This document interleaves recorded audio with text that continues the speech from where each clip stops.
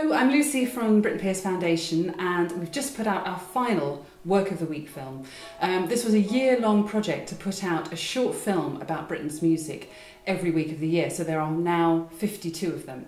And we just wanted to say a big thank you to everybody who's taken part in this project. So first of all, to our wonderful presenters, which were a mix of singers, instrumentalists, conductors, composers, directors, scholars, general fans of Britain's music, and a number of my esteemed colleagues here at the Red House, some of whom stepped up several times to do these films. Thank you also to Britain's publishers who let us use extracts of his music and to show extracts of the scores as well. So that's to Boosey and Hawkes, Faber Music and Music Sales. And thank you to the recording companies as well who let us use recorded sound without which these films wouldn't have been possible.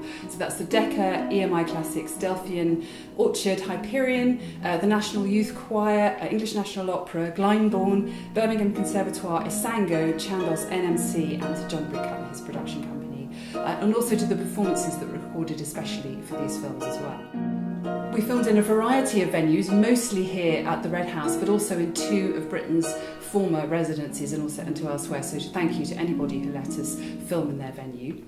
And finally, a big thank you to the behind-the-scenes crew who filmed and edited these Work of the Week films. Thank you to Ella, Alice and Paul. So basically, a big thank you to all involved. Do go and watch the films, they're all available on our website. And happy Christmas from everyone at the Red House.